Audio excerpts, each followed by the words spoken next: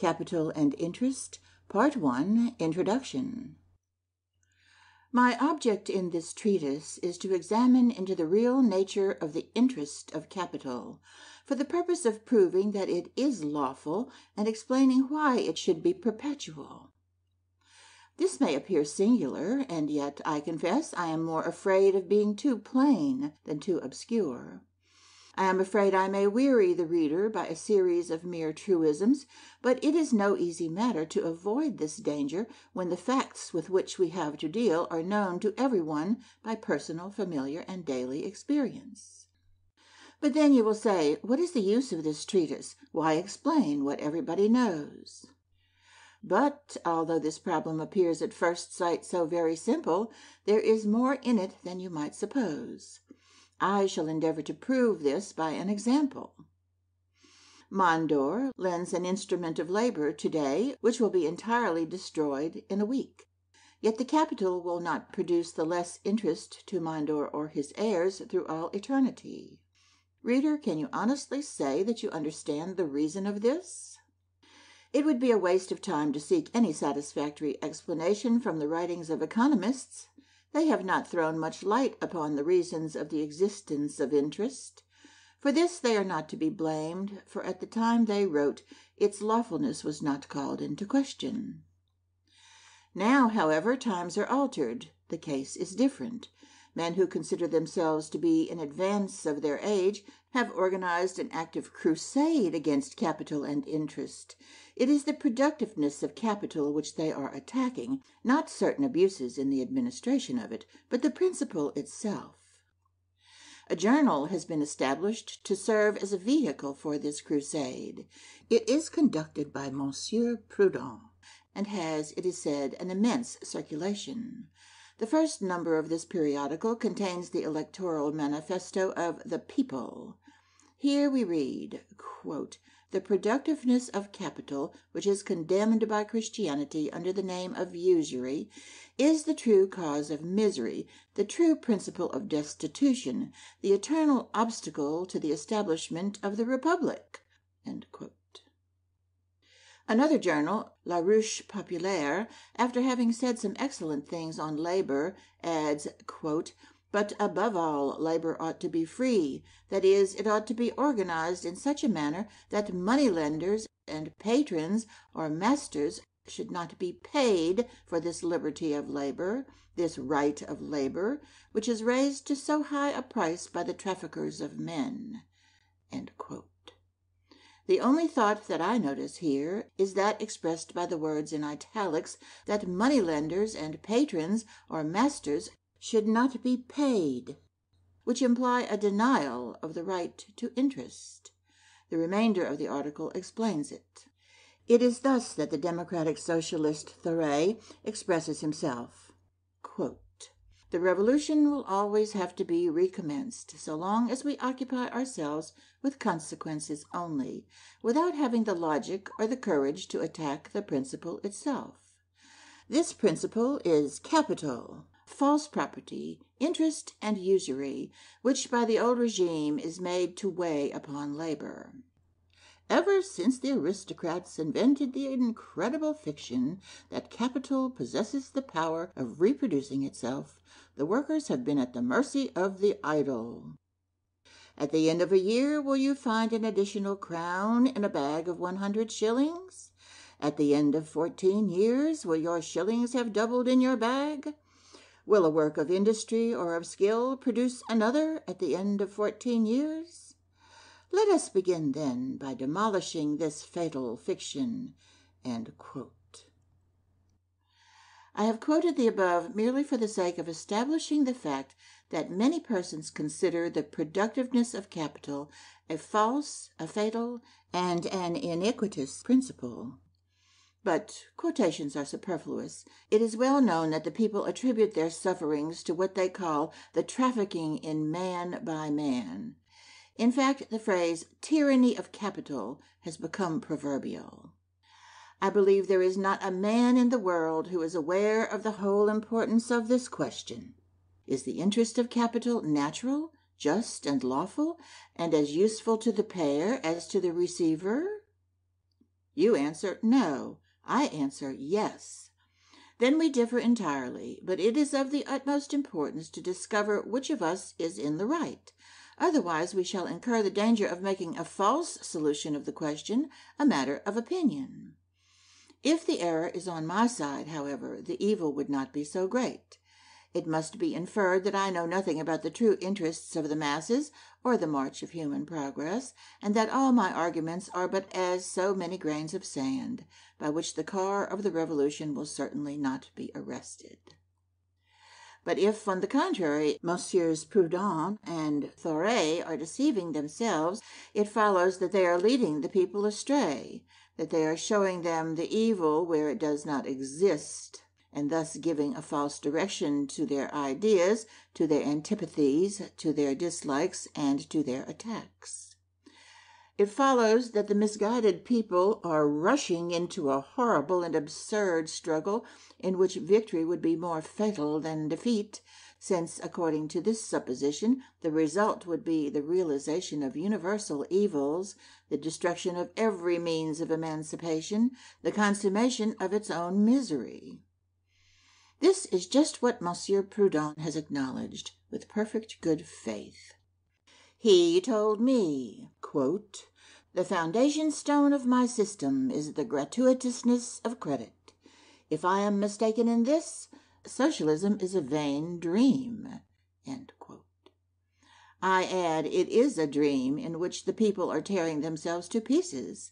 Will it therefore be a cause for surprise if when they awake they find themselves mangled and bleeding? Such a danger as this is enough to justify me fully if in the course of the discussion I allow myself to be led into some trivialities and some prolixity. End of Part 1. Introduction.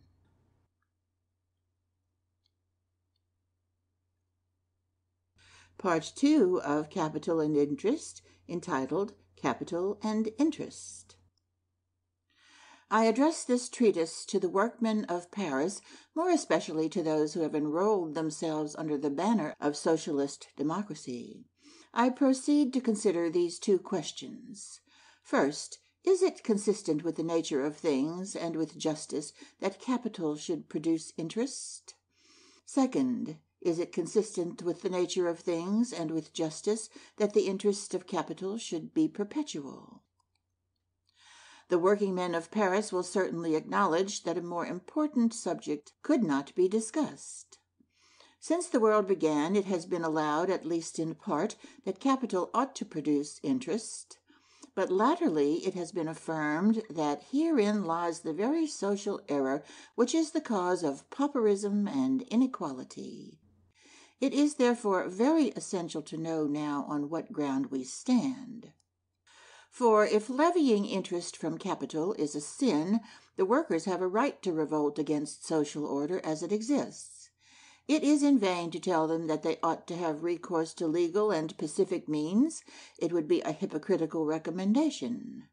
When on the one side there is a strong man, poor and a victim of robbery, on the other hand a weak man, but rich and a robber, it is singular enough that we should say to the former, with a hope of persuading him, "Wait till your oppressor voluntarily renounces oppression, or till it shall cease of itself." This cannot be, and those who tell us that capital is by nature unproductive ought to know that they are provoking a terrible and immediate struggle. If, on the contrary, the interest of capital is natural, lawful, consistent with the general good, as favorable to the borrower as to the lender, the economists who deny it, the tribunes who traffic in this pretended social wound, are leading the workmen into a senseless and unjust struggle which can have no other issue than the misfortune of all. In fact, they are arming labor against capital. So much the better if these two powers are really antagonistic, and may the struggle soon be ended. But if they are in harmony, the struggle is the greatest evil which can be inflicted on society. You see, then, workmen, that there is not a more important question than this: is the interest of capital lawful or not? In the former case, you must immediately renounce the struggle to which you are being urged. In the second, you must carry it on bravely and to the end. Productiveness of capital, perpetuity of interest, these are difficult questions. I must endeavor to make myself clear, and for that purpose I shall have recourse to example rather than to demonstration. Or rather, I shall place the demonstration in the example. I begin by acknowledging that at first sight it may appear strange that capital should pretend to a remuneration, and above all to a perpetual remuneration. You will say, here are two men. One of them works from morning till night, from one year's end to another, and if he consumes all which he has gained, even by superior energy, he remains poor. When Christmas comes, he is no forwarder than he was at the beginning of the year. He has no other prospect but to begin again. The other man does nothing, either with his hands or his head, or at least, if he makes use of them at all, it is only for his own pleasure. It is allowable for him to do nothing, for he has an income. He does not work, yet he lives well. He has everything in abundance, delicate dishes, sumptuous furniture, elegant equipages. Nay, he even consumes daily things which the workers have been obliged to produce by the sweat of their brow, for these things do not make themselves, and as far as he is concerned, he has had no hand in their production. It is the workmen who have caused this corn to grow, polished this furniture, woven these carpets. It is to our wives and daughters who have spun, cut out, sewed, and embroidered these stuffs. We work then for him and for ourselves, for him first, and then for ourselves, if there is anything left. But here is something more striking still. If the former of these two men, the worker, consumes within the year any profit which may have been left him in that year, he is always at the point from which he started, and his destiny condemns him to move incessantly in a perpetual circle and a monotony of exertion. Labor, then, is rewarded only once. But if the other, the gentleman, consumes his yearly income in the year, he has, the year after, and in those which follows, and through all eternity, an income always equal, inexhaustible, perpetual. Capital, then, is remunerated not only once or twice, but an indefinite number of times, so that at the end of 100 years, which has placed 20,000 francs at 5%, will have had 100,000 francs, and this will not prevent it from having 100,000 more in the following century. In other words, for 20,000 francs, which represents its labor, it will have levied in 2 centuries a tenfold value on the labor of others. In this social arrangement, is there not a monstrous evil to be reformed? And this is not all. If it should please this family to curtail its enjoyments a little, to spend, for example, only 900 francs instead of 1,000, it may, without any labor, without any other trouble beyond that of investing 100 francs a year, increase its capital and its income in such rapid progression that it will soon be in a position to consume as much as 100 families of industrious workmen.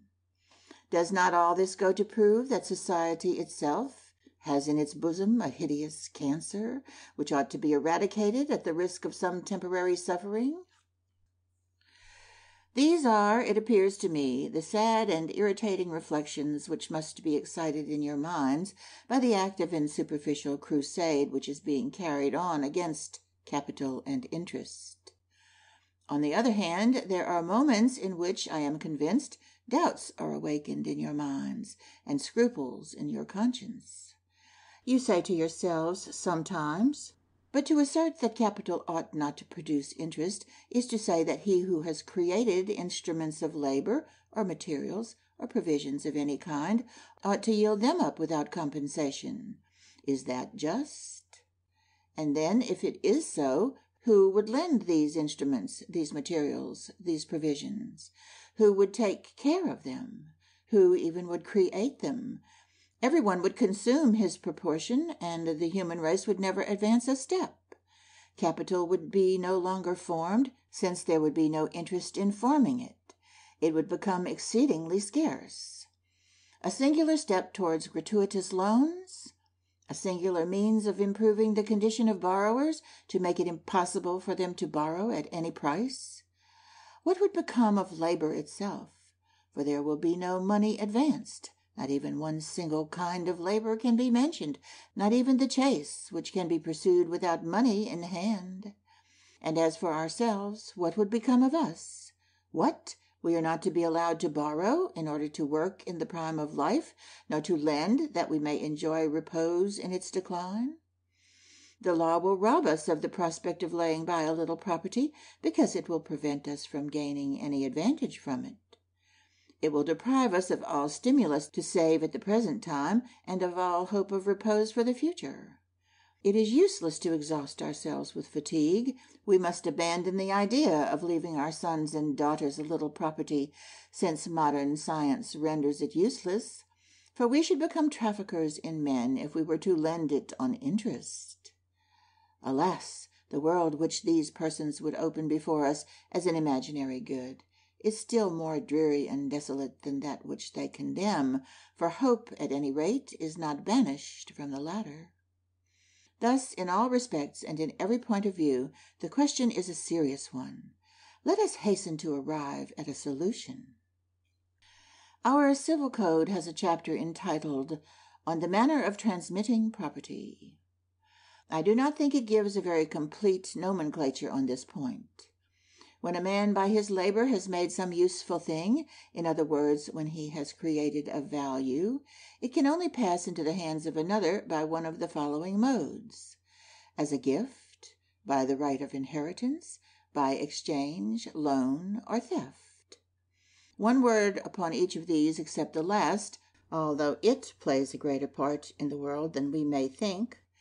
A gift needs no definition. It is essentially voluntary and spontaneous. It depends exclusively upon the giver, and the receiver cannot be said to have any right to it.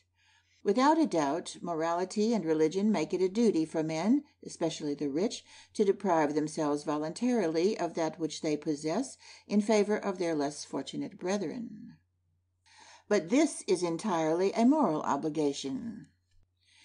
If it were to be asserted on principle, admitted in practice, or sanctioned by law, that every man has a right to the property of another, the gift would have no merit. Charity and gratitude would be no longer virtues. Besides, such a doctrine would suddenly and universally arrest labor and production, as severe cold congeals water and suspends animation. For who would work if there was no longer to be any connection between labor and the satisfying of our wants? Political economy has not treated of gifts. It has hence been concluded that it disowns them, and that it is therefore a science devoid of heart. This is a ridiculous accusation. That science which treats of the laws resulting from the reciprocity of services had no business to inquire into the consequences of generosity with respect to him who receives, nor into its effects, perhaps still more precious, on him who gives. Such considerations belong evidently to the science of morals. We must allow the sciences to have limits. Above all, we must not accuse them of denying or undervaluing what they look upon as foreign to their department. The right of inheritance, against which so much has been objected of late, is one of the forms of gift, and assuredly the most natural of all. That which a man has produced he may consume, exchange, or give. What can be more natural than that he should give it to his children? It is this power, more than any other, which inspires him with courage to labor and to save. Do you know why the principle of right of inheritance is thus called in question? Because it is imagined that the property thus transmitted is plundered from the masses. This is a fatal error. Political economy demonstrates in the most peremptory manner that all value produced is a creation which does no harm to any person whatever. For that reason it may be consumed, and still more transmitted without hurting any one.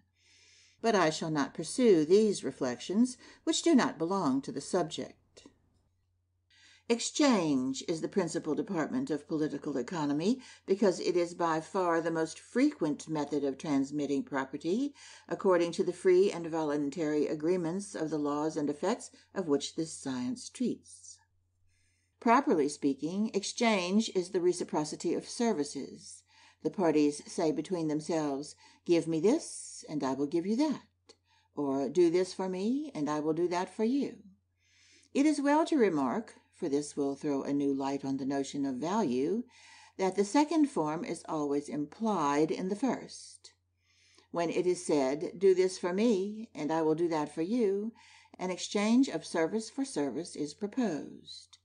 Again, when it is said, "Give me this, and I will give you that," it is the same as saying, "I yield to you what I have done, yield to me what you have done." The labor is past instead of present, but the exchange is not the less governed by the comparative valuation of the two services, so that it is quite correct to say that the principle of value is in the services rendered and received on account of the productions exchanged, rather than in the productions themselves. In reality, services are scarcely ever exchanged directly. There is a medium, which is termed money. Paul has completed a coat for which he wishes to receive a little bread, a little wine, a little oil, a visit from the doctor, a ticket for the play, etc. The exchange cannot be effected in kind, so what does Paul do? He first exchanges his coat for some money, which is called sale. Then he exchanges this money again for the things which he wants, which is called purchase.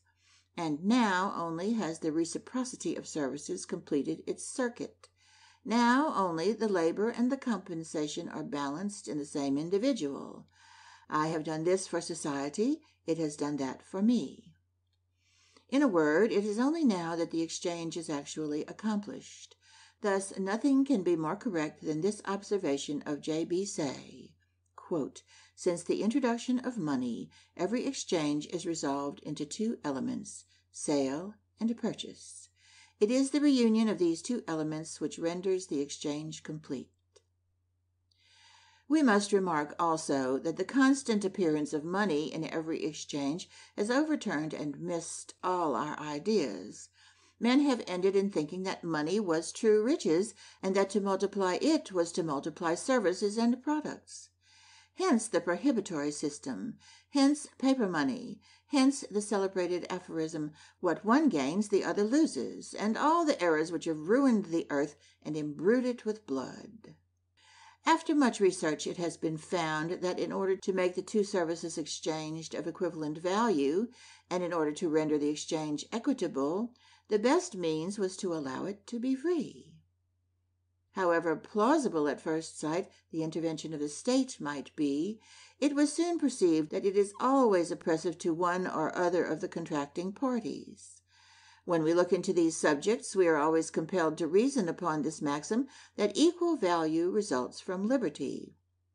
We have, in fact, no other means of knowing whether, at a given moment, two services are of the same value, but that of examining whether they can be readily and freely exchanged. Allow the state, which is the same thing as force, to interfere on one side or the other, and from that moment all the means of appreciation will be complicated and entangled, instead of becoming clear. It ought to be the part of the state to prevent, and above all to repress, artifice and fraud, that is, to secure liberty and not to violate it. I have enlarged a little upon exchange, although loan is my principal object.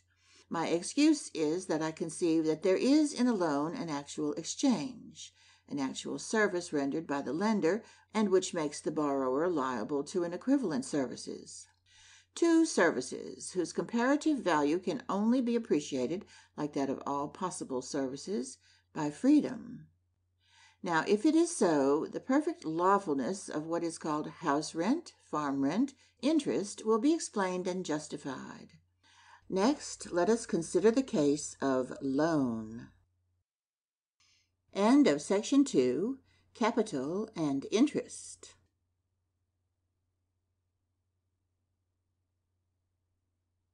What is a loan?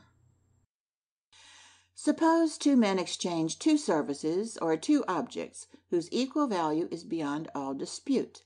Suppose, for example, Peter says to Paul, "Give me 10 sixpences. I will give you a 5-shilling piece." Historical note: Each of these is equal to 1 crown. We cannot imagine an equal value more unquestionable. When the bargain is made, neither party has any claim upon the other. The exchanged services are equal.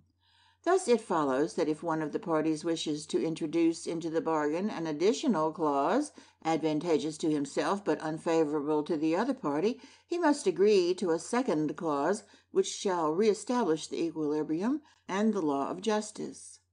It would be absurd to deny the justice of a second clause of compensation.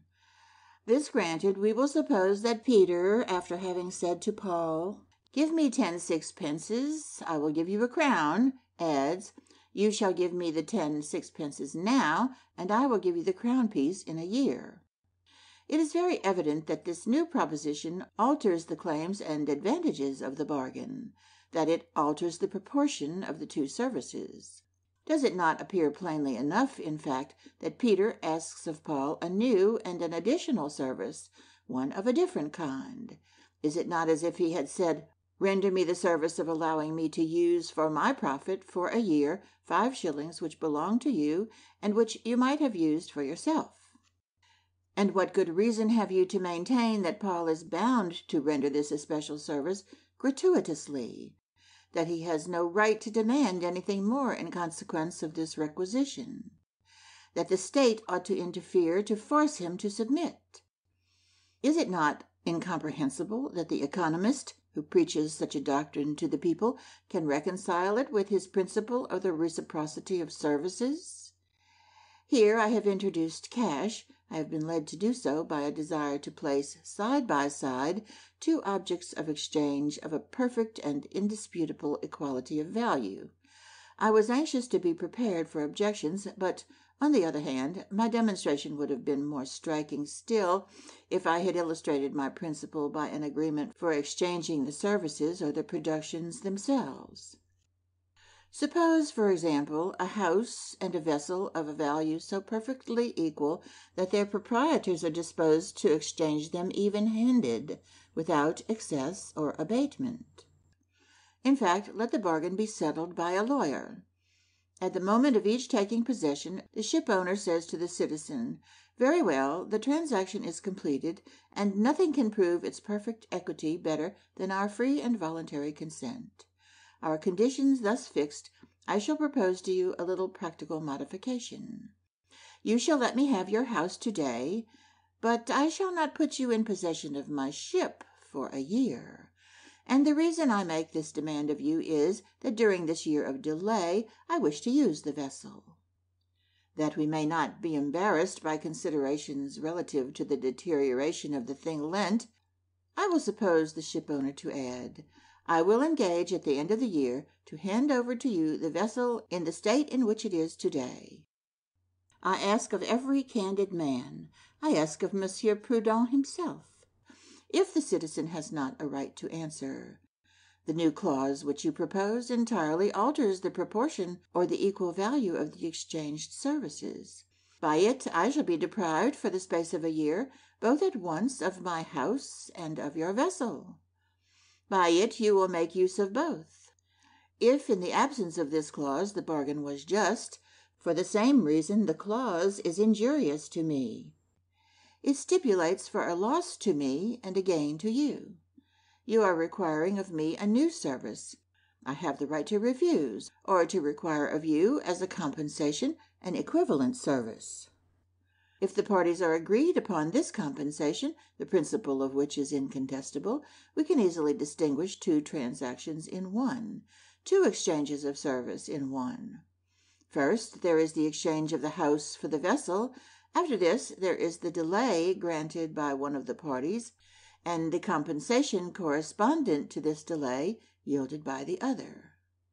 These 2 new services take the generic and abstract names of credit and interest. But names do not change the nature of things, and I defy anyone to dare to maintain that there exists here, when all is done, a service for a service, or a reciprocity of services.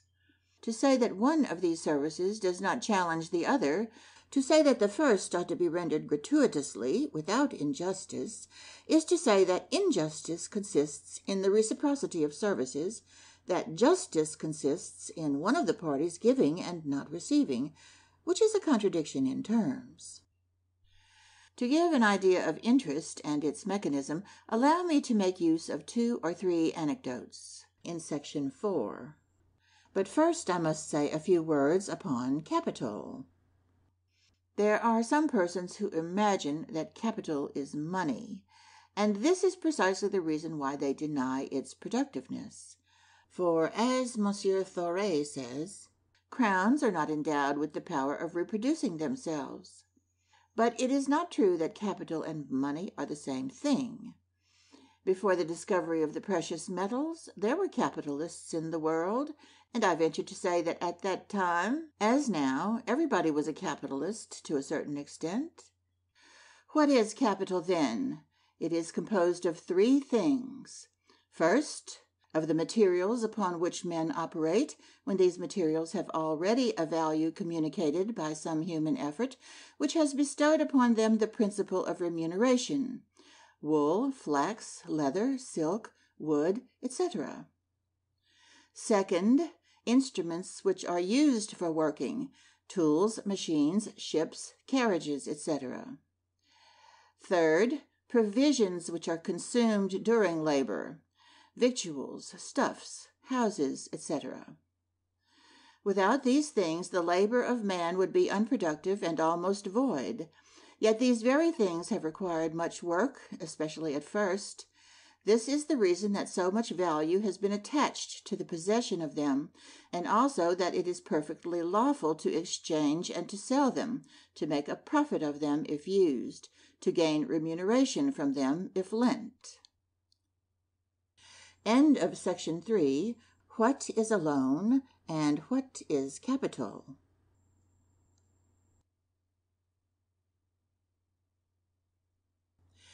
Section 4. The anecdotes: the sack of corn, the house, and the plane. Now for my anecdotes. We begin with the sack of corn. Mathurin, in other respects as poor as Job, and obliged to earn his bread by day labor, became, nevertheless, by some inheritance, the owner of a fine piece of uncultivated land. He was exceedingly anxious to cultivate it. "Alas," said he, "to make ditches, to raise fences, to break the soil, to clear away the brambles and stones, to plough it, to sow it, might bring me a living in a year or 2, but certainly not today or tomorrow. It is impossible to set about farming it without previously saving some provisions for my subsistence until the harvest, and I know by experience that preparatory labor is indispensable in order to render present labor productive." The good Mathurin was not content with making these reflections. He resolved to work by the day, and to save something from his wages, to buy a spade and a sack of corn, without which things he must give up his fine agricultural projects. He acted so well and was so active and steady that he soon saw himself in possession of the wished-for sack of corn. "I shall take it to the mill," said he, "and then I shall have enough to live upon till my field is covered with a rich harvest." Just as he was starting, Jerome came to borrow his treasure of him. "If you will lend me this sack of corn," said Jerome, "you will do me a great service, for I have some very lucrative work in view which I cannot possibly undertake for want of provisions to live upon until it is finished." "I was in the same case," answered Mathurin, "and if I have now secured bread for several months, it is at the expense of my arms and my stomach. Upon what principle of justice can it be devoted to the realization of your enterprise instead of mine?" You may well believe that the bargain was a long one. However, it was finished at length, and on these conditions. First, Jerome promised to give back at the end of the year a sack of corn of the same quality and of the same weight, 100 liters, without missing a single grain. "The first clause is perfectly just," said he, "for without it Mathurin would give and not lend." Secondly, he engaged to deliver 5 liters on every 100-liter sack that he produced, This clause is no less just than the other, thought he, for without it Mathurin would do me a service without compensation. He would inflict upon himself a privation. He would renounce his cherished enterprise. He would enable me to accomplish mine. He would cause me to enjoy for a year the fruits of his savings, and all this gratuitously. Since he delays the cultivation of his land, since he enables me to realize a lucrative labor, it is quite natural that I should let him partake in a certain proportion of the profits which I shall gain by the sacrifice he makes of his own. On his side, Mathurin, who was something of a scholar, made this calculation. Since, by virtue of the first clause, the sack of corn will return to me at the end of a year, he said to himself, I shall be able to lend it again. It will return to me at the end of the second year. I may lend it again, and so on to all eternity. However, I cannot deny that it will have been eaten long ago. It is singular that I should be perpetually the owner of a sack of corn, although the one I have lent has been consumed forever. But this is explained thus. It will be consumed in the service of Jerome. It will put it into the power of Jerome to produce a superior value, and consequently Jerome will be able to restore me a sack of corn, or the value of it, without having suffered the slightest injury, but quite the contrary. And as regards myself, this value ought to be my property as long as I do not consume it myself. If I had used it to clear my land, I should have received it again in the form of a fine harvest. Instead of that, I lend it, and I shall recover it in the form of repayment. From the second clause, I gain another piece of information. At the end of the year, I shall be in possession of 5 liters of corn over the 100 that I have just lent. If then I were to continue to work by the day and to save part of my wages, as I have been doing, in the course of time I should be able to lend 2 sacks of corn, then 3, then 4, and when I should have gained a sufficient number to enable me to live on these additions of 5 liters over and above each, I shall be at liberty to take a little repose in my old age. But how is this? In this case, shall I not be living at the expense of others? No, certainly, for it has been proved that in lending I perform a service. I complete the labor of my borrowers, and only deduct a trifling part of the excess of production due to my lendings and savings. It is a marvelous thing that a man may thus realize a leisure which injures no one, and for which he cannot be envied without injustice. Here is my second anecdote. The house. Mondor had a house.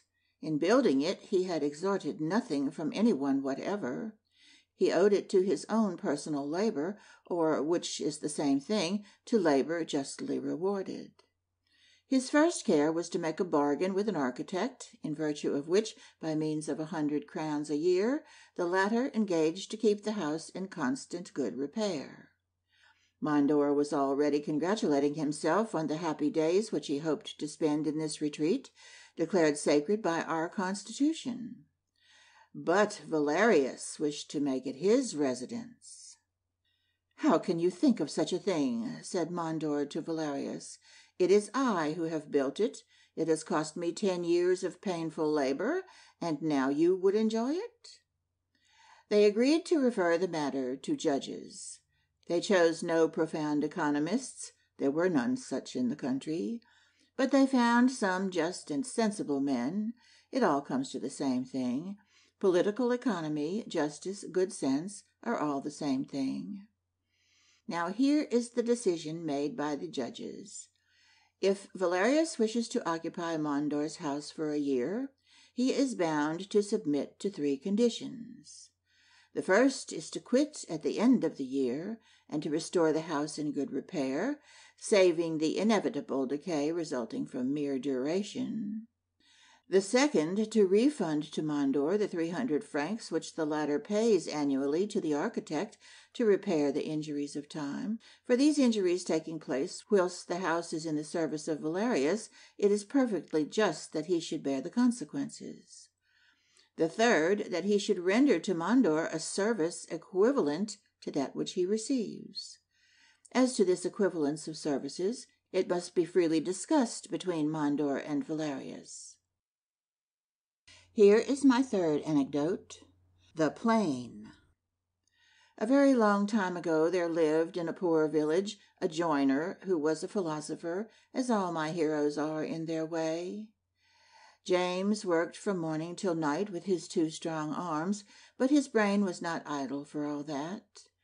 He was fond of reviewing his actions, their causes, and their effects.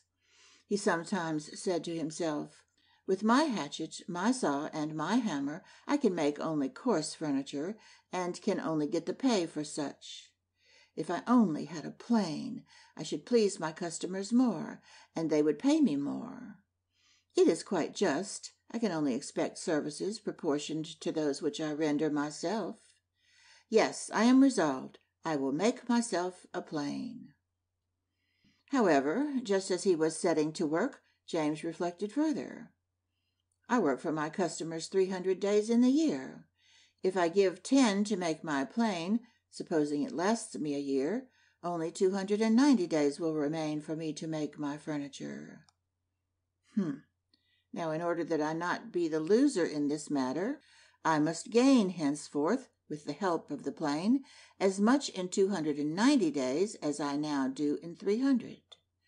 I must even gain more, for unless I do so, it would not be worth my while to venture upon any innovations." James began to calculate. He satisfied himself that he should sell his finished furniture at a price which would amply compensate for the 10 days devoted to the plane, and when no doubt remained on this point, he set to work. I beg the reader to remark that the power which exists in the tool to increase the productiveness of labor is the basis of the solution which follows. At the end of 10 days, James had in his possession an admirable plane, which he valued all the more for having made it himself. He danced for joy, for, like the girl with her basket of eggs, he reckoned all the profits which he expected to derive from this ingenious instrument. But, more fortunate than she, he was not reduced to the necessity of saying good-bye to calf, cow, pig, and eggs together. He was building his fine castles in the air when he was interrupted by his acquaintance William, a joiner in the neighboring village. William, having admired the plane, was struck with the advantages which might be gained from it. He said to James, "You must do me a service." "What service?" "Lend me your plane for a year." As might be expected, James at this proposal did not fail to cry out, "How can you think of such a thing, William?" "Well, if I do you this service, what will you do for me in return?" "Nothing," said William. "Don't you know that a loan ought to be gratuitous? Don't you know that capital is naturally unproductive? Don't you know fraternity has been proclaimed? If you only do me a service for the sake of receiving one from me in return, what merit would you have?" "William, my friend, fraternity does not mean that all the sacrifices are to be on one side. If so, I do not see why they should not be on yours. Whether a loan should be gratuitous, I don't know, but I do know that if I were to lend you my plane for a year, it would be giving it to you. To tell you the truth, that was not what I made it for." William replies, "Well, we will say nothing about the modern maxims discovered by the socialist gentleman. I ask you to do me a service. What service do you ask me in return?" Said James, "First, then, in a year the plane will be done for. It will be good for nothing. It is only just that you should let me have another exactly like it, or that you should give me money enough to get it repaired, or that you should supply me the 10 days which I must devote to replacing it." William replied, "This is perfectly just. I submit to these conditions. I engage to return it, or to let you have one like it, or the value of the same. I think you must be satisfied with this, and can require nothing further." James says, "I think otherwise. I made the plane for myself, and not for you. I expected to gain some advantage from it, by my work being better finished and better paid, by an improvement in my condition. What reason is there that I should make a plane, and you should gain the profit? I might as well ask you to give me your saw and hatchet. What a confusion! Is it not natural that each should keep what he has made with his own hands, as well as his hands themselves? To use without recompense the hands of another I call slavery. To use without recompense the plane of another, can this be called fraternity? William responds, but then I have agreed to return it to you at the end of a year, as well polished and as sharp as it is now. James replies, we have nothing to do with next year. We are speaking of this year. I have made the plane for the sake of improving my work and condition. If you merely return it to me in a year, it is you who will gain the profit of it during the whole of that time. I am not bound to do you such a service without receiving anything from you in return. Therefore, if you wish for my plane, independently of the entire restoration already bargained for, you must do me a service which we will now discuss. You must grant me remuneration. And this was done thus. William granted a remuneration calculated in such a way that at the end of the year James received his plane quite new, and in addition a compensation consisting of a new plank for the advantages of which he had deprived himself and which he had yielded to his friend. It was impossible for anyone acquainted with the transaction to discover the slightest trace in it of oppression or injustice. The singular part of it is that at the end of the year the plane came into James's possession, and he lent it again, recovered it, and lent it a third and fourth time. It has passed into the hands of his son, who still lends it. Poor plane, how many times has it changed? Sometimes its blade, sometimes its handle. It is no longer the same plane, but it has always the same value, at least for James's posterity. Workmen, let us examine into these little stories. End of Section 4, The Anecdotes.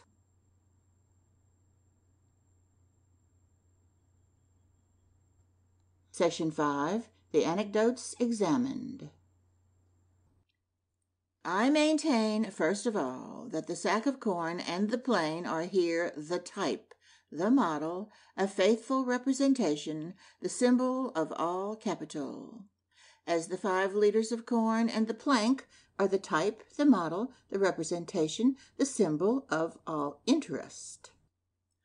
This granted, the following are, it seems to me, a series of consequences, the justice of which it is impossible to dispute.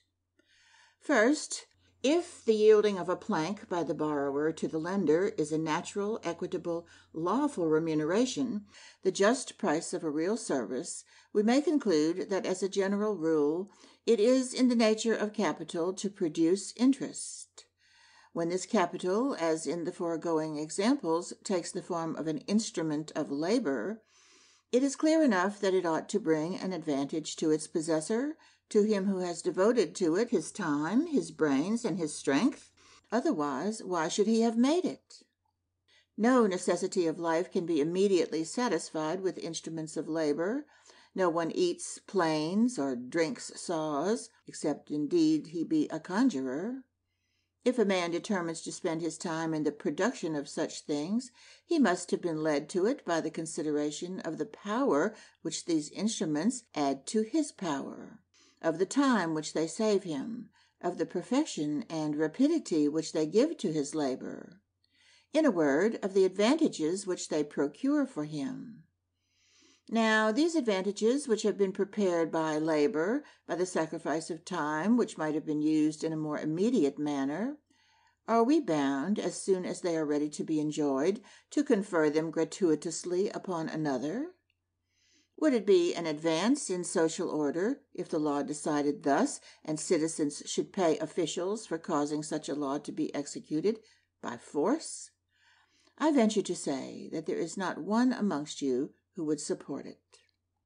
It would be to legalize, to organize, to systematize injustice itself, for it would be proclaiming that there are men born to render and others born to receive gratuitous services. Granted, then, that interest is just, natural, and lawful. Second, a consequence not less remarkable than the former, and if possible still more conclusive, to which I call your attention, is this: interest is not injurious to the borrower. I mean to say, the obligation in which the borrower finds himself to pay a remuneration for the use of capital cannot do any harm to his condition. Observe, in fact, that James and William are perfectly free as regards the transaction to which the plane gave occasion. The transaction cannot be accomplished without the consent of the one as well as of the other. The worst which can happen is that James may be too exacting, and in this case William, refusing the loan, remains as he was before.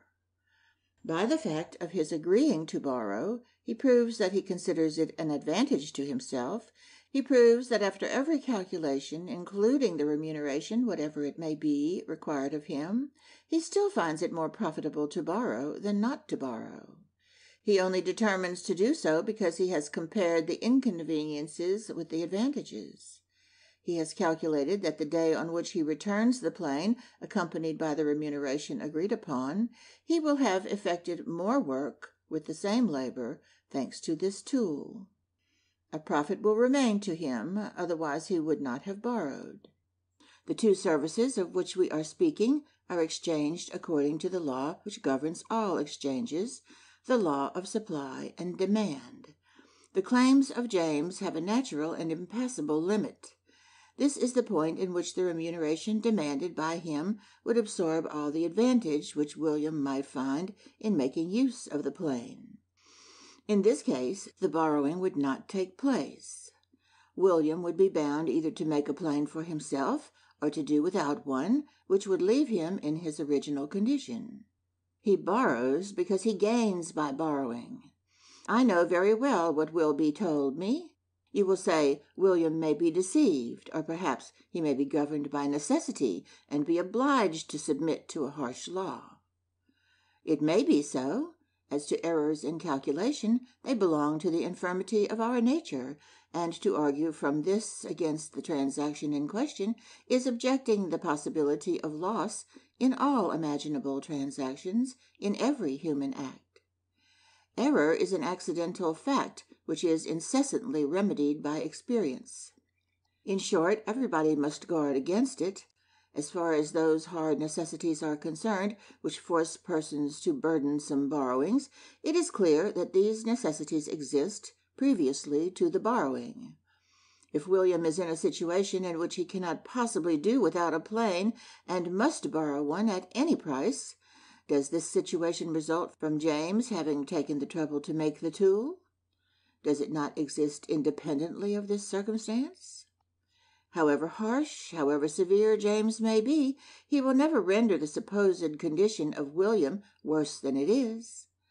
Morally, it is true, the lender will be to blame, but in an economical point of view, the loan itself can never be considered responsible for previous necessities, which it has not created and which it relieves to a certain extent. But this proves something to which I shall return.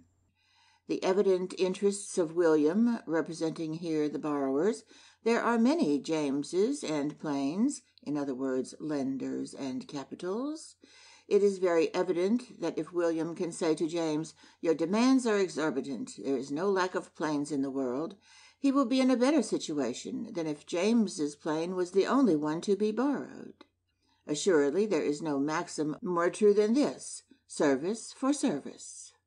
But let us not forget that no service has a fixed and absolute value compared with others. The contracting parties are free. Each carries his requisitions to the farthest possible point, and the most favorable circumstances for these requisitions is the absence of rivalship. Hence it follows that if there is a class of men more interested than any other in the formation, multiplication, and abundance of capitals, it is mainly that of the borrowers. Now, since capitals can only be formed and increased by the stimulus and the prospect of remuneration, let this class understand the injury they are inflicting on themselves when they deny the lawfulness of interest, when they proclaim that credit should be gratuitous, when they declaim against the pretended tyranny of capital, when they discourage saving, thus forcing capitals to become scarce and consequently interests to rise. Third, the anecdote I have just related enables you to explain this apparently singular phenomenon, which is termed the duration or perpetuity of interest. Since in lending his plane, James has been able very lawfully to make it a condition that it should be returned to him at the end of a year in the same state in which it was when he lent it, is it not evident that he may, at the expiration of the term, lend it again on the same conditions? If he resolves upon the latter plan, the plane will return to him at the end of every year, and that without end. James will then be in a condition to lend it without end. That is, he may derive from it a perpetual interest. It will be said that the plane will be worn out. That is true, but it will be worn out by the hand and for the profit of the borrower. The latter has taken into account this gradual wear and taken upon himself, as he ought, the consequences. He has reckoned that he shall derive from this tool an advantage which will allow him to restore it in its original condition after having realized a profit from it. As long as James does not use this capital himself or for his own advantage, as long as he renounces the advantages which allow it to be restored to its original condition, he will have an incontestable right to have it restored, and that independently of interest. Observe, besides, that if, as I believe I have shown, James, far from doing any harm to William, has done him a service in lending him his plane for a year, for the same reason he will do no harm to a second, a third, a fourth borrower in the subsequent periods. Hence you may understand that the interest of a capital is as natural, as lawful, as useful in the 1,000th year as in the first. We may go still further. It may happen that James lends more than a single plane. It is possible that by means of working, of saving, of privations, of order, of activity, he may come to lend a multitude of planes and saws, that is to say, to do a multitude of services. I insist upon this point, that if the first loan has been a social good, it will be the same with all the others, for they are all similar, and based upon the same principle. It may happen, then, that the amount of all the remunerations received by our honest operative, in exchange for services rendered by him, may suffice to maintain him. In this case, there will be a man in the world who has a right to live without working. I do not say that he would be doing right to give himself up to idleness, but I say that he has a right to do so, and if he does so, it will be at nobody's expense, but quite the contrary. If society at all understands the nature of things, it will acknowledge that this man subsists on services which he receives, certainly, as we all do, but which he lawfully receives in exchange for other services, which he himself has rendered, that he continues to render, and which are quite real, inasmuch as they are freely and voluntarily accepted. End of Section 5. The Anecdotes Examined.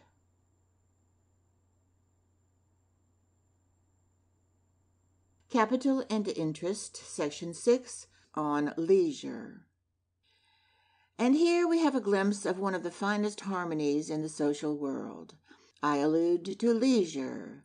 Not that leisure that the warlike and tyrannical classes arrange for themselves by the plunder of the workers, but that leisure which is the lawful and innocent fruit of past activity and economy. In expressing myself thus, I know that I shall shock many received ideas. But see, is not leisure an essential spring in the social machine? Without it, the world would never have had a Newton, a Pascal, a Fenelon.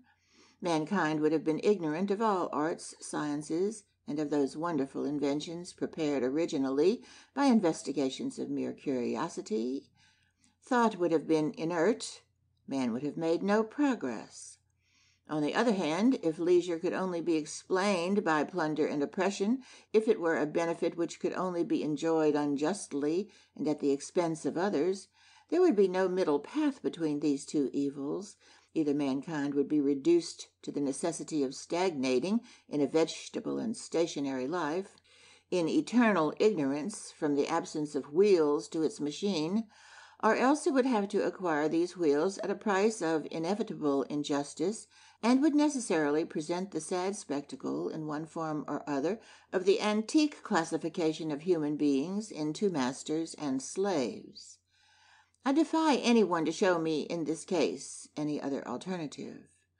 We should be compelled to contemplate the divine plan which governs society, with the regret of thinking that it presents a deplorable chasm.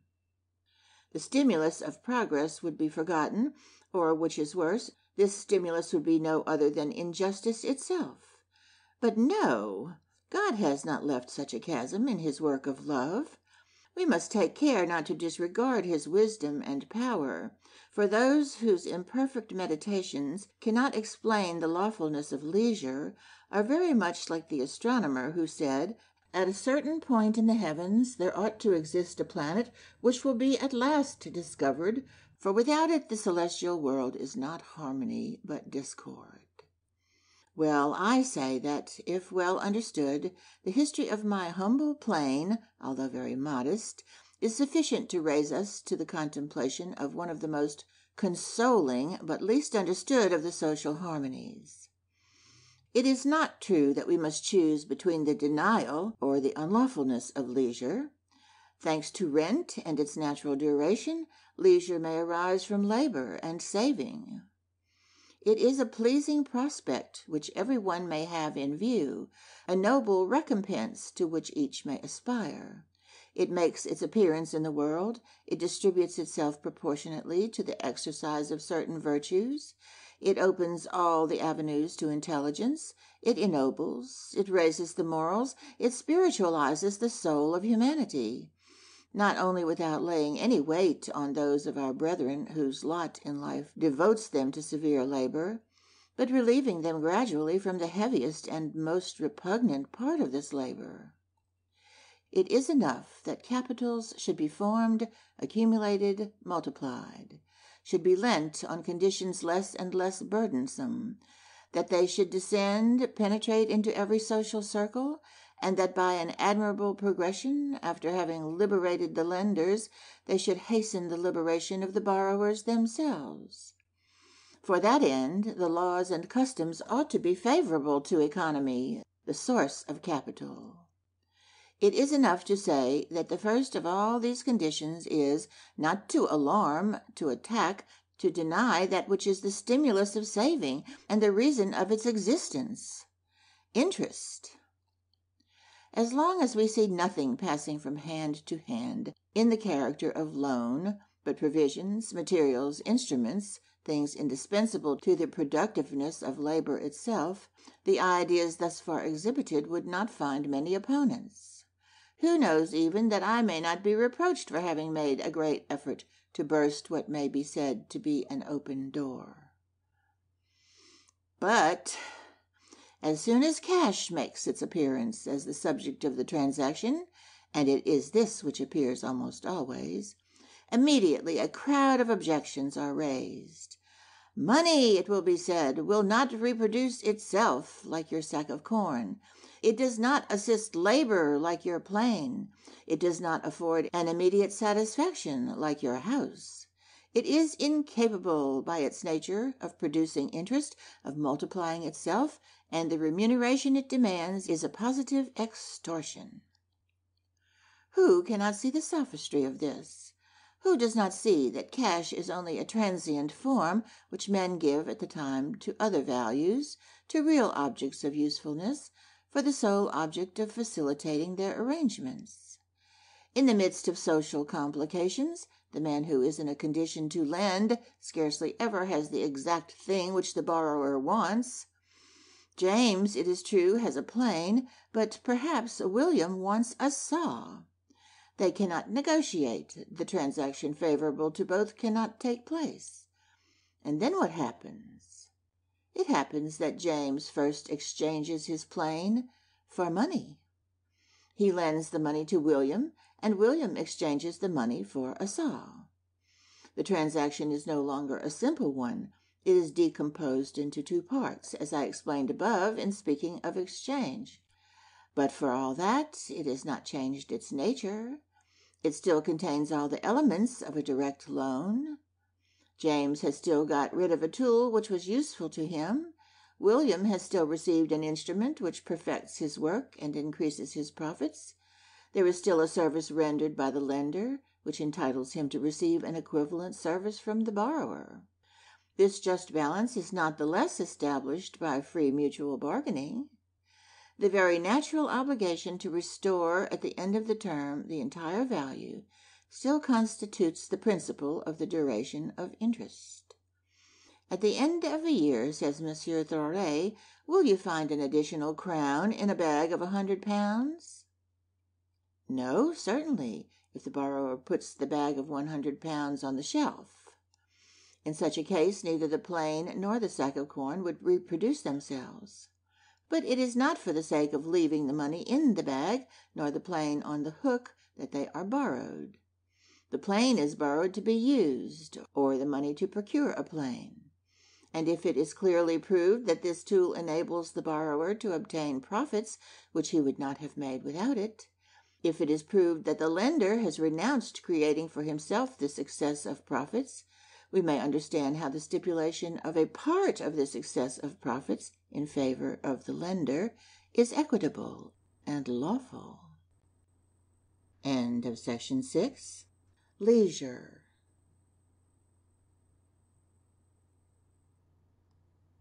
Section 7. What is money? What is credit? And what is interest? Ignorance of the true part which cash plays in human transactions is the source of the most fatal errors. I intend devoting an entire pamphlet to this subject entitled Cursed Money, subsequently referred to as What is Money and Hateful Money. From what we may infer from the writings of Monsieur Proudhon, that which has led him to think that gratuitous credit was a logical and definite consequence of social progress is the observation of the phenomenon which shows a decreasing interest almost in direct proportion to the rate of civilization. In barbarous times it is, in fact, cent per cent and more. Then it descends to 80, 60, 50, 40, 20, 10, 8, 5, 4, and 3%. In Holland it has even been shown as low as 2%. Hence, Proudhon concludes that, quote, in proportion as society comes to perfection, it will descend to zero by the time civilization is complete. In other words, that which characterizes social perfection is the gratuitousness of credit. When, therefore, we shall have abolished interest, we shall have reached the last step of progress. End quote. This is mere sophistry, and as such false arguing may contribute to render popular the unjust, dangerous, and destructive dogma that credit should be gratuitous, by representing it as a coincident with social perfection, with the reader's permission, I will examine in a few words this new view of the question. What is interest? It is the service rendered after a free bargain by the borrower to the lender in remuneration for the service he has received by the loan. By what law is the rate of these remunerative services established? By the general law which regulates the equivalent of all services, that is, by the law of supply and demand. The more easily a thing is procured, the smaller is the service rendered by yielding it or lending it. The man who gives me a glass of water in the Pyrenees does not render me so great a service as he who allows me one in the desert of Sahara. If there are many plains, sacks of corn, or houses in a country, the use of them is obtained, other things being equal, on more favorable conditions than if they were few, for the simple reason that the lender renders in this case a smaller relative service. It is not surprising, therefore, that the more abundant capitals are, the lower is the interest. Is this saying that it will ever reach zero? No, because, I repeat it, the principle of a remuneration is in the loan. To say that interest will be annihilated is to say that there will never be any motive for saving, for denying ourselves, in order to form new capitals, nor even to preserve the old ones. In this case, the waste would immediately bring a void, and interest would directly reappear. In that, the nature of the services of which we are speaking does not differ from any other. Thanks to industrial progress, a pair of stockings, which used to be worth 6 francs, has successively been worth only 4, 3, and 2. No one can say to what point this value will descend, but we can affirm that it will never reach 0 unless the stockings finish by producing themselves spontaneously. Why? Because the principle of remuneration is in labor, because he who works for another renders a service and ought to receive a service. If no one paid for stockings, they would cease to be made, and with the scarcity, the price would not fail to reappear. The sophism which I am now combating has its own root in the infinite divisibility which belongs to value, as it does to matter. It appears at first paradoxical, but it is well known to all mathematicians that through all eternity fractions may be taken from a weight without the weight ever being annihilated. It is sufficient that each successive fraction be less than the preceding one in a determined and regular proportion. There are countries where people apply themselves to increasing the size of horses, or diminishing in sheep the size of the head. It is impossible to say precisely to what point they will arrive in this. No one can say that he has seen the largest horse or the smallest sheep's head that will ever appear in the world. But he may safely say that the size of horses will never attain to infinity, nor the heads of sheep to nothing. In the same way, no one can say to what point the price of stockings, nor the interest of capitals, will come down. But we may safely affirm, when we know the nature of things, that neither the one nor the other will ever arrive at 0, for labor and capital can no more live without recompense than a sheep without a head. The arguments of Monsieur Proudhon reduce themselves, then, to this. Since the most skillful agriculturalists are those who have reduced the heads of sheep to the smallest size, we shall have arrived at the highest agricultural perfection when sheep have no longer any heads. Therefore, in order to realize the perfection, let us behead them. I have now done with this wearisome discussion. Why is it that the breath of false doctrine has made it needful to examine into the intimate nature of interest? I must not leave off without remarking upon the beautiful moral which may be drawn from this law. The depression of interest is proportioned to the abundance of capitals. This law being granted, if there is a class of men to whom it is more important than to any other that capitals be formed, accumulate, multiply, abound, and superabound, it is certainly the class which borrows them, directly or indirectly. It is those men who operate upon materials, who gain assistance by instruments, who live upon provisions produced and economized by other men. Imagine in a vast fertile country a population of 1,000 inhabitants destitute of all capital thus defined. It will assuredly perish by the pangs of hunger. Let us suppose a case hardly less cruel. Let us suppose that 10 of these 1,000 savages are provided with instruments and provisions sufficient to work and to live themselves until harvest time, as well as to remunerate the services of 90 laborers. The inevitable result will be the death of 900 human beings. It is clear, then, that since 990 men, urged by want, will crowd upon the supports which would only maintain 100, the 10 capitalists will be masters of the market.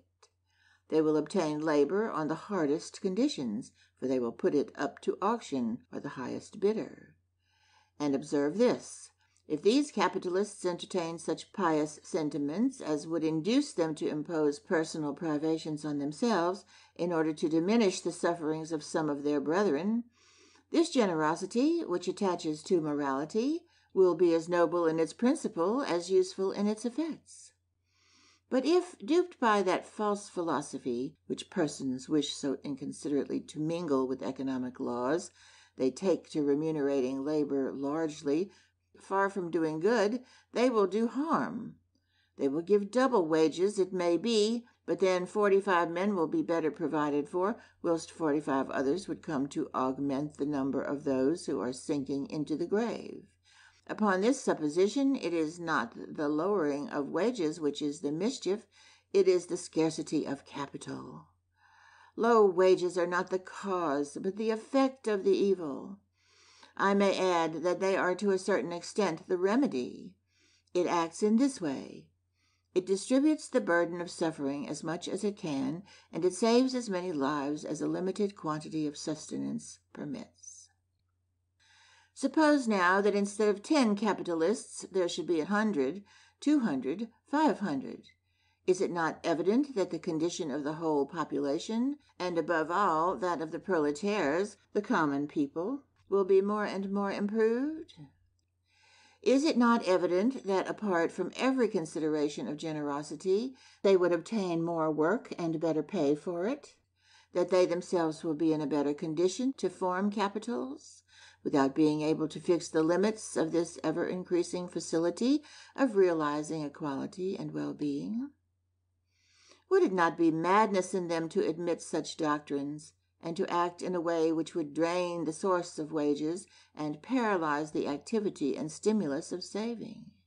Let them learn this lesson then. Doubtless, capitals are good for those who possess them. Who denies it? But they are also useful to those who have not yet been able to form them, and it is important to those who have them not that others should have them. Yes, if the proletaires knew their true interests, they would seek with the greatest care what circumstances are and what are not favorable to saving, in order to favor the former and discourage the latter. They would sympathize with every measure which tends to the rapid formation of capitals. They would be enthusiastic promoters of peace, liberty, order, security, the union of classes and peoples, economy, moderation in public expenses, simplicity in the machinery of government, for it is under the sway of all these circumstances that saving does its work, brings plenty within the reach of the masses, invites those persons to become the formers of capital who are formerly under the necessity of borrowing upon hard conditions.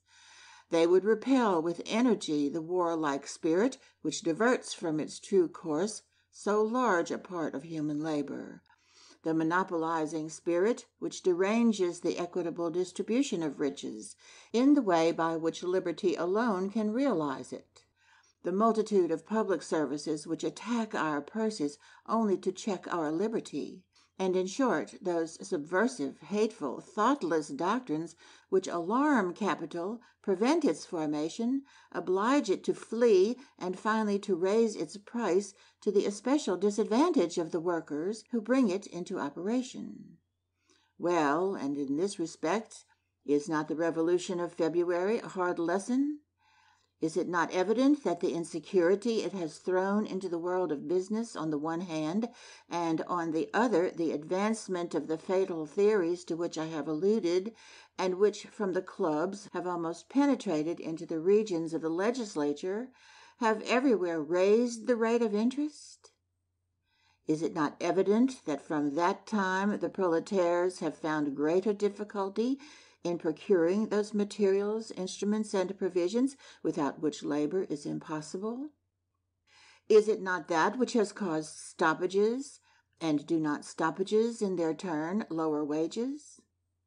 Thus there is a deficiency of labor to the proletaires, from the same cause which loads the objects they consume with an increase of price, in consequence of the rise of interest. High interest, low wages, means, in other words, that the same article preserves its price, but that the part of the capitalist has invaded, without profiting himself, that of the workman. A friend of mine, commissioned to make inquiry into Parisian industry, has assured me that the manufacturers have revealed to him a very striking fact, which proves, better than any reasoning can, how much insecurity and uncertainty injure the formation of capital. It was remarked that during the most distressing period, the popular expenses of mere fancy had not diminished. The small theaters, the fighting lists, the public houses, and tobacco depots were as much frequented as in prosperous times. In the inquiry, the operatives themselves explained this phenomenon thus: "What is the use of pinching? Who knows what will happen to us? Who knows that interest will not be abolished? Who knows but that the state will become a universal and gratuitous lender, and that it will wish to annihilate all the fruits which we might expect from our savings?" Well, I say that if such ideas could prevail during 2 single years, it would be enough to turn our beautiful France into a Turkey. Misery would become general and endemic, and most assuredly the poor would be the first upon whom it would fall. Workmen, they talk to you a great deal upon the artificial organization of labor. Do you know why they do so? Because they are ignorant of the laws of its natural organization, that is, of the wonderful organization which results from liberty. You are told that liberty gives rise to what is called the radical antagonism of classes, that it creates and makes to clash 2 opposite interests, that of the capitalists and that of the proletaires. But we ought to begin by proving that this antagonism exists by a law of nature, and afterwards it would remain to be shown how far the arrangements of restraint are superior to those of liberty. For between liberty and restraint I see no middle path. Again, it would remain to be proved that restraint would always operate to your advantage and to the prejudice of the rich. But no, this radical antagonism, this natural opposition of interests, does not exist. It is only an evil dream of perverted and intoxicated imaginings. No, a plan so defective has not proceeded from the divine mind. To affirm it, we must begin by denying the existence of God, and see how, by means of social laws, and because men exchange amongst themselves their labors and their productions, see what a harmonious tie attaches the classes one to the other. There are the landowners. What is their interest? That the soil be fertile and the sun beneficent. And what is the result? That corn abounds, that it falls in price, and the advantage turns to the profit of those who have had no patrimony. There are the manufacturers. What is their constant thought? To perfect their labor, to increase the power of their machines, to procure for themselves, upon the best terms, the raw material. And to what does all this tend? To the abundance and the low price of produce. That is, that all the efforts of the manufacturers, and without their suspecting it, result in a profit to the public consumer, of which each of you is one. It is the same with every profession.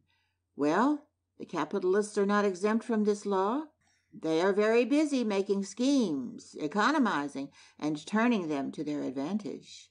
This is all very well, but the more they succeed, the more do they promote the abundance of capital, and as a necessary consequence, the reduction of interest. Now, who is it that profits by the reduction of interest? Is it not the borrower first, and finally the consumers of the things which capitals contribute to produce? It is therefore certain that the final result of the efforts of each class is the common good of all. You are told that capital tyrannizes over labor. I do not deny that each one endeavors to draw the greatest possible advantage from his situation, but in this sense he realizes only that which is possible. Now, it is never more possible for capitals to tyrannize over labor than when they are scarce, for then it is they who make the law. It is they who regulate the rate of sale. Never is this tyranny more impossible to them than when they are abundant, for in that case it is labor which has the command. Away then with the jealousies of classes, ill will, unfounded hatreds, unjust suspicions. These depraved passions injure those who nourish them in their hearts. There is no declamatory morality. It is a chain of causes and effects, which is capable of being rigorously, mathematically demonstrated. It is not the less sublime in that it satisfies the intellect as well as the feelings. I shall sum up this whole dissertation with these words. Workmen, laborers, Proletarians, the destitute and suffering classes, will you improve your condition? You will not succeed by strife, insurrection, hatred, and error. But there are three things which cannot perfect the entire community without extending these benefits to yourselves. These things are peace, liberty, and security. This ends Capital and Interest by Frédéric Bastiat. Read for you by Michelle Fry, Baton Rouge, Louisiana. Thank you for listening.